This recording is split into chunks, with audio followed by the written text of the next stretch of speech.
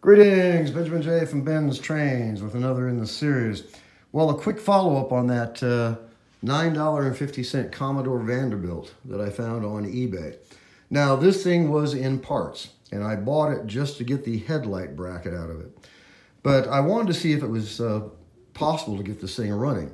So I took the motor in on the bench, replaced two of the wheels, replaced the screw in the bottom of the brush plate, and this old locomotive is up and running. Of course, I did have to add a front crossbar to it. Anyway, I just wanted to do a quick video. And this is why I always stress, don't overlook the junk.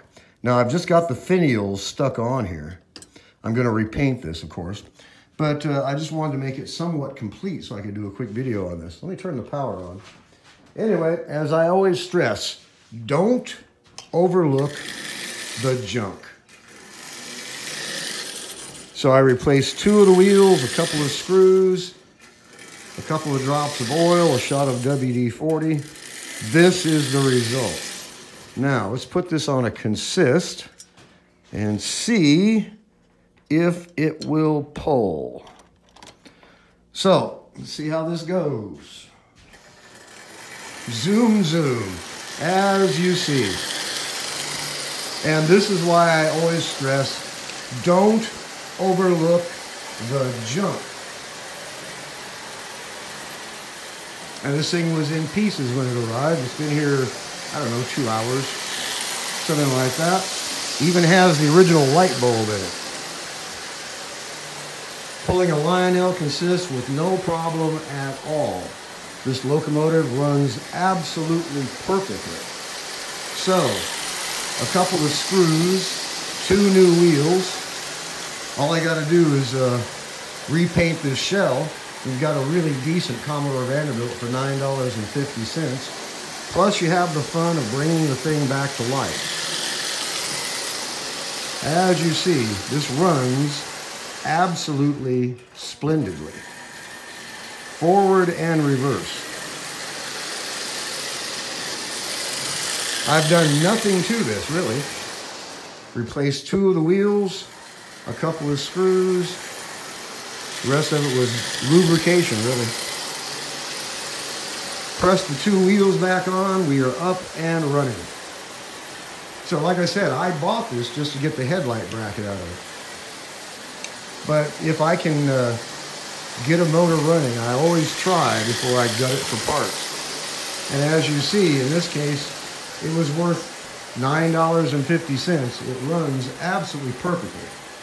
E-unit works, it's intact, it's complete.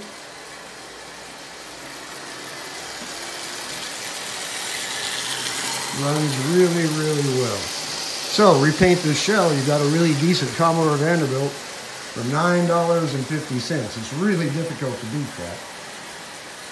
So now that it's running, I don't know what I'm going to do for the headlight bracket. I bought it just to get that bracket out of it. So we'll see. But if I put the handrails back on it, once this is painted and cleaned up, it's going to look virtually new.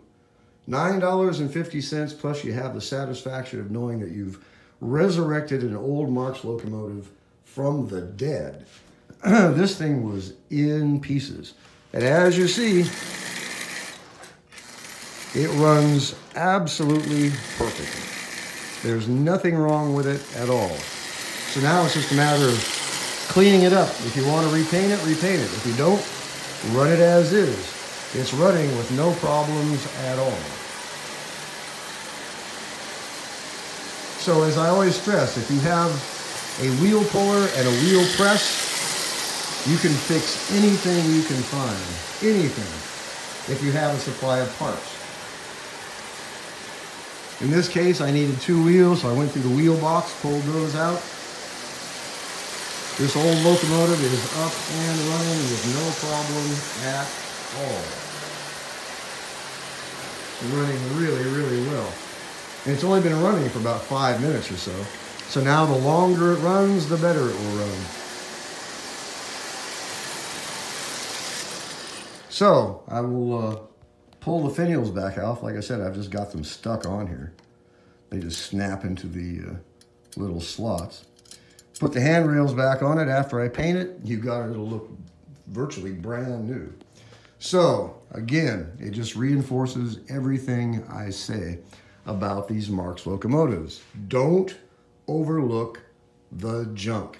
Even if I couldn't have got it running, I had all the parts out of that motor. The shell, all the finials, including the red insert for the front stack, $9.50. It's really difficult to beat that by anyone's standards.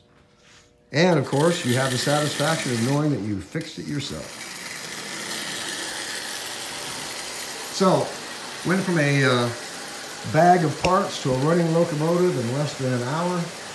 It's up and running, and now the longer it runs, the better it will run. So I'll run this the rest of the day.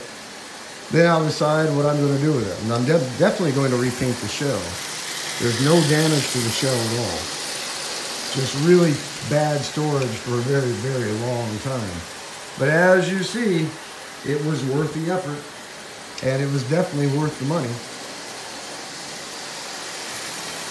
This is running splendidly.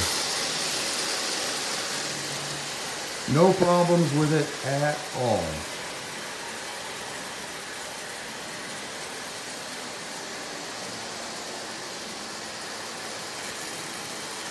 Anyway, I'm happy with it. I got the bracket that I wanted, and I also got a running Commodore Vanderbilt for $9.50.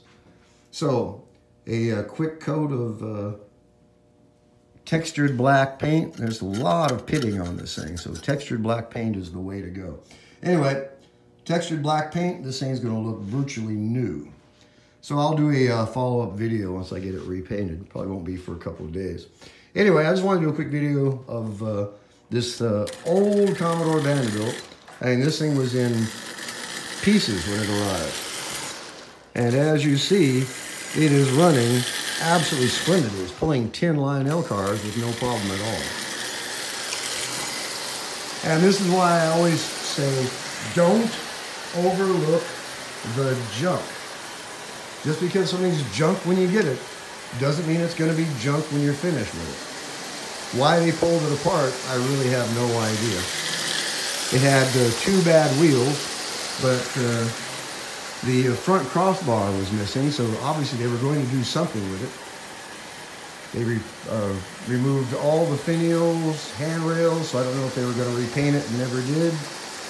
No idea at all. But as you see, it was worth $9.50. The motor itself is worth that much. The front bracket is worth that much.